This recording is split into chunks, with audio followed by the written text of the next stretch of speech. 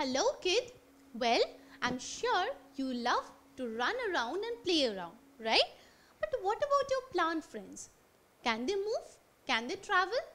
Not really, but you will be surprised to know that the seeds from which we get plants actually travel. Shocked? Let me tell you how they do that. Let's see over here. This is a family, right, who stays in this house. Now, what if more people come in? Like there are around many families staying in the same house. What will happen? Well, the place will get overcrowded, right? It will be difficult to stay. So, it will be better if each family stays in a separate house a little far from each other. Similarly, if you see over here, all the trees have grown in the same place. What happened over here? Well, they all got overcrowded. They cannot get the proper amount of sunlight or the other things that are required by the plants. So, overcrowding is not good. So, what happens when it is very crowded? Well, the family moves a little far and then get settled. So, similarly, as I told you, the seeds of the plants as well, they travel. And what are their traveling known as? It's known as dispersal. So, what is dispersal? Dispersal means traveling of seed. Seeds get dispersed. Now, if we have to travel from one place to another, we take the help of various kinds of transport. So, what are the different transport that we avail?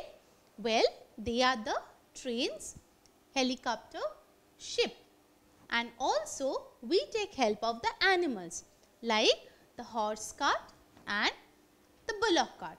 So, with the help of these different kinds of transport, we travel from one place to another. And these transport, if you see, are on land, air, water, as well as it is helped by the animals.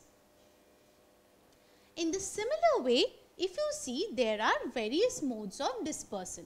That is, seeds also travel with the help of different things like animals, water, wind and birds.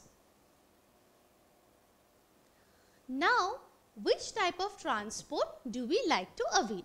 Obviously, the mode of transport that is available near to us.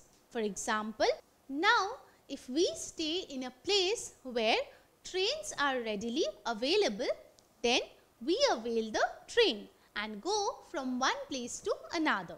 Similarly, if we get bus or bicycle or a boat if it's near a water body. So, all of these transport are depending on the place where we stay. Similarly, for seeds as well, these different modes of transport depend on the availability. See, over here we see the dispersal by animals. Do you know what is this plant?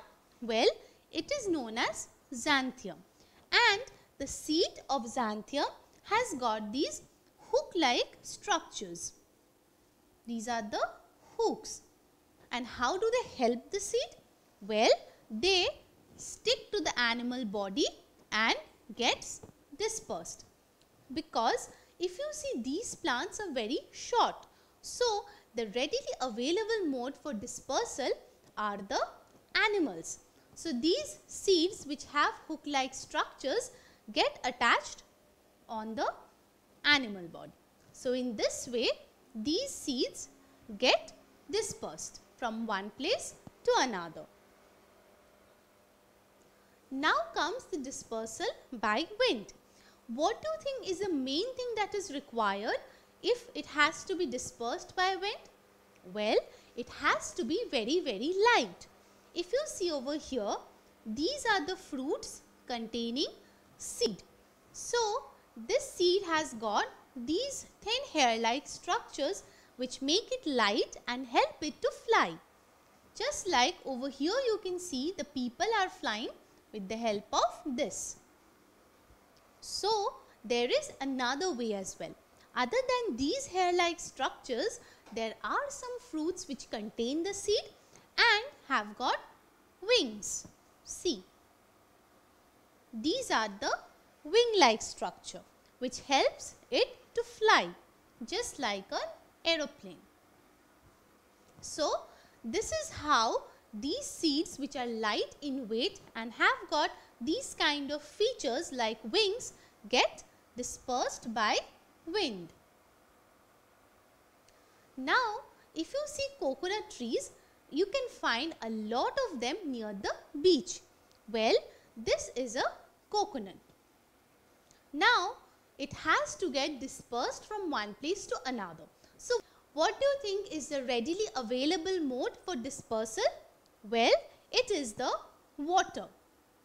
So, a coconut gets dispersed by water because it is light and it can float on the water. So, this is how the seed travels from one place to another. Now, there are some seeds which are fleshy and birds love them like the berries. So, after having the fleshy part, the birds disperse the seeds. So, in this way, these kind of plants like berries get dispersed by birds. So, I have a question for you. Which of the following modes is not used for dispersal of seeds? Option 1, birds, option 2, water, or option 3, bus. Let me tell you, we have just seen that the edible seeds are dispersed by the birds. So, this is a wrong option. Even we also saw that the coconut gets dispersed by the water because it is light and it can float on water. So, water is also a wrong option. So, what is the correct option? It is the bus. Bus is used by us human beings to travel from one place to another and not by the seed for dispersal. So, my dear kid, what have we learned so far? What are the different modes of dispersal of a seed? Well, the seeds get dispersed by wind, water, birds and animals. So, all of these means help in travelling of the seed, which is known as dispersal, from one place to another, so that we can have plants all around us and not in one place. So, if the seeds want the adequate amount of sunlight and other essential things which are required for their growth in the form of plants, well, seeds need to get dispersed, and these are the different modes of dispersal: wind, water, animals and birds.